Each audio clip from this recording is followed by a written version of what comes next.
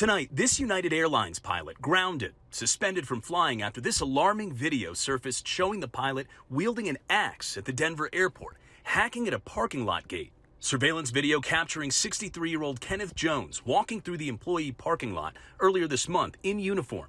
Police say Jones emerged from his car with the axe while waiting in line behind other vehicles at the lot exit. Jones then approaching the arm of the exit gate, violently chopping it nearly 24 times, knocking the arm off its base. Moments later, an airport employee approaching Jones, scuffling over the axe. Jones surrendering the blade after a second employee approached. Authorities then handcuffing him in a nearby field and briefly taking Jones into custody. Police say Jones told them he just hit his breaking point and was trying to get rid of issues for everyone waiting at the lot exit.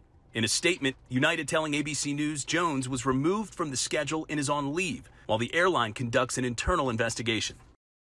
Well, that pilot has been charged with misdemeanor criminal mischief. He's due in court next month. Now, as you can imagine, the FAA has some pretty strict guidelines when it comes to mental health of pilots and could force this pilot to undergo some sort of psychiatric evaluation. That is, if United does not terminate his employment first.